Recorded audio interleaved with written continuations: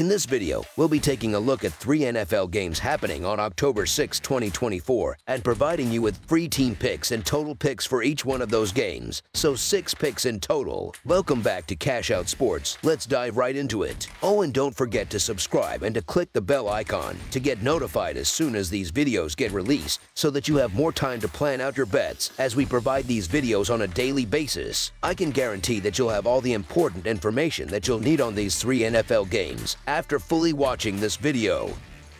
Thing before we start, if you would like to gain access to our best exclusive sports picks to take your journey to the next level, then check out our Patreon in the link down below, where we offer our best single picks, parlay picks, and much more. Now let's get started.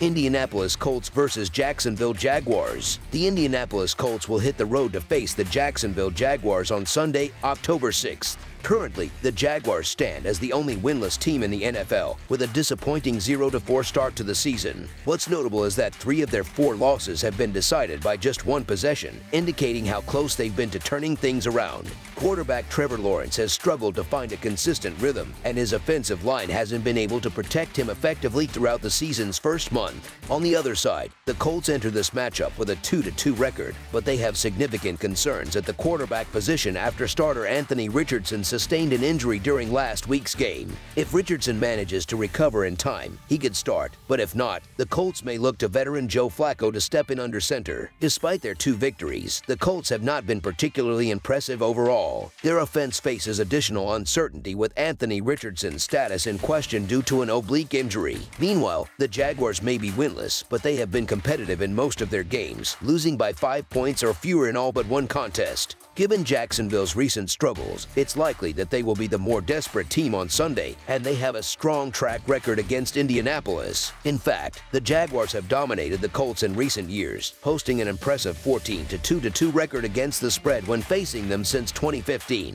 Additionally, the Colts offense heavily leans on running back Jonathan Taylor, with Indianapolis running the ball on about 50% of their plays. This could play right into the hands of the Jaguars' defense, which excels against the run, ranking 10th in the league in rush defense. Taylor did not practice on Thursday due to an ankle injury, and there's a strong possibility he may miss this game. Furthermore, Jacksonville's rushing attack has been one of the team's bright spots, averaging 125 yards on the ground per game. This is concerning for the Colts, who have struggled mightily against the run, ranking 31st in rush defense. With the Jaguars playing their second home game of the season, this matchup presents an excellent opportunity for them to secure their first win. Despite their struggles, Jacksonville has been close in several games, with 3 of their 4 losses decided by just 1 possession. While the Colts come to town, the Jaguars will enjoy the comfort of playing in their own stadium. Although neither team has been stellar so far this season, the Colts have also faced their own challenges and uncertainties. Whether it's Anthony Richardson or Joe Flacco starting for Indianapolis, it likely won't make much of a difference. Jacksonville's historical dominance over the Colts, with their 14-2 against the spread record since 2015,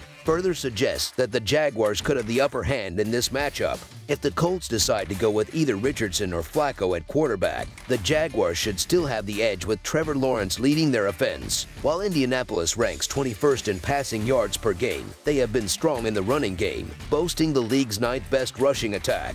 However, much of that success can be attributed to Richardson's dual threat abilities and Jonathan Taylor's contributions. But with Taylor likely out due to his ankle injury, the Colts' rushing attack could suffer. The Jaguars, meanwhile, have been stout against the run, ranking 10th in rush defense, which could further limit the Colts' offensive effectiveness. Although it's tempting to think that the Jaguars, sitting at 0-4, shouldn't be favored against any team, the potential absence of Jonathan Taylor is a significant factor in this game. If Taylor is unable to play, it could be a huge blow to the Colts' offensive game plan. Last week, the Jaguars fought hard in their loss to the Texans, and at some point, it feels like enough is enough for this Jacksonville team. Just 2 years ago, they were the American Football Conference South champions, and now they seem poised to finally get into the win column. With this in mind, the Jacksonville Jaguars to win and cover the spread as favorites is our full game side pick.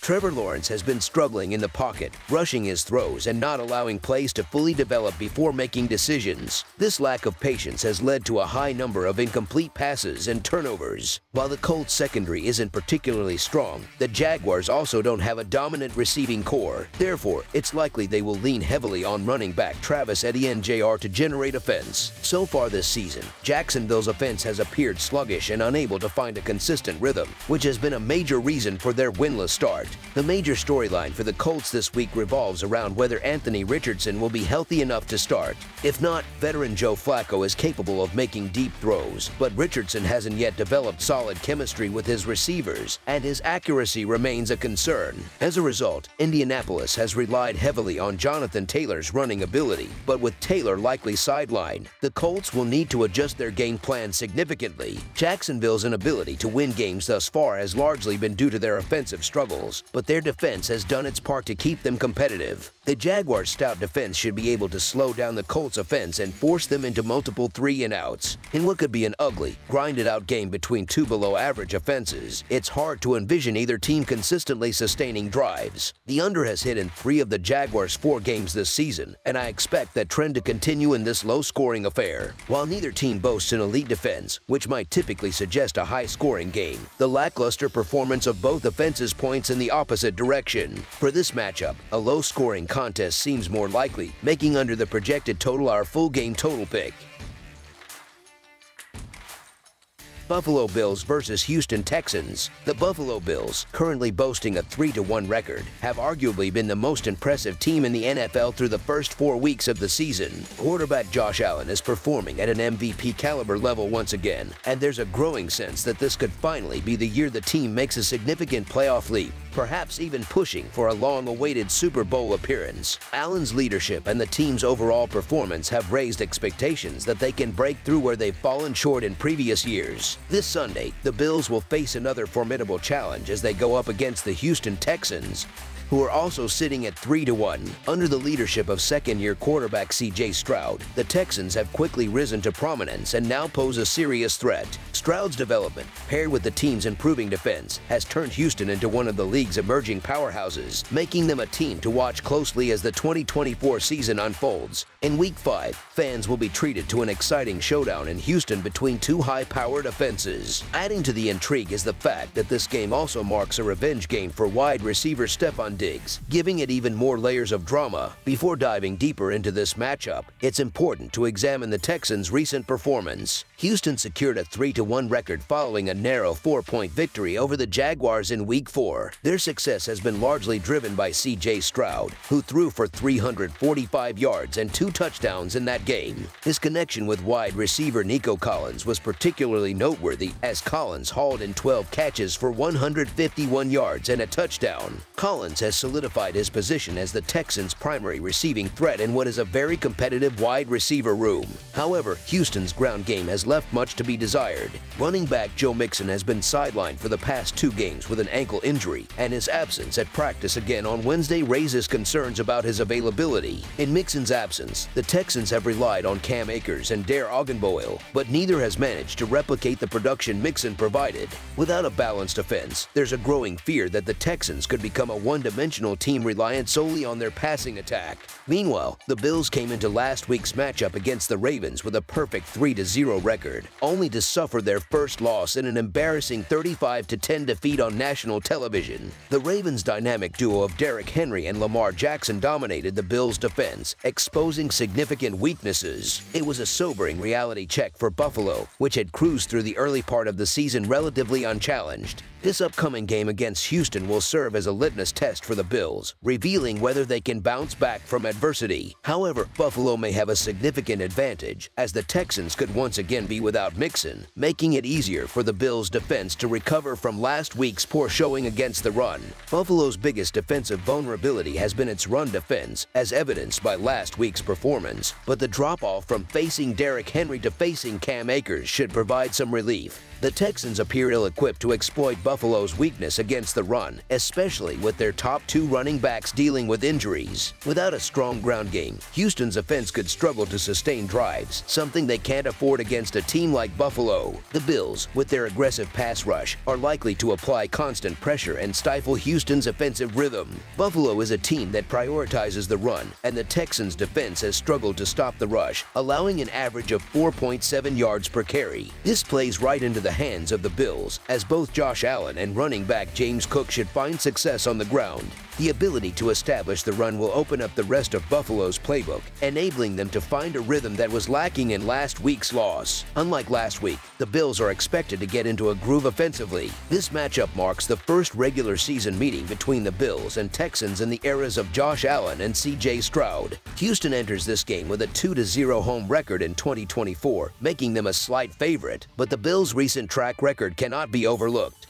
Buffalo has been incredibly successful over their last 10 games, with an 8-2 record overall and a 4-1 record in their last 5 road games. Given the Texans' offensive struggles in recent weeks, it seems likely that they'll fall short in what promises to be a blockbuster contest. Many bettors may see the Bills as underdogs against a Texans team that nearly lost to the winless Jaguars and be tempted to side with Buffalo. However, there's reason to be cautious, as this road trip could serve as a reality check for the Bills. Buffalo's early 3-0 record was built on a relatively soft schedule, and now they face a Texans team that has been tough to beat at home. Additionally, Houston's defense is no slouch and could be capable of slowing down Josh Allen's offense. That said, the Buffalo Bills to cover the spread as underdogs is our full game side pick.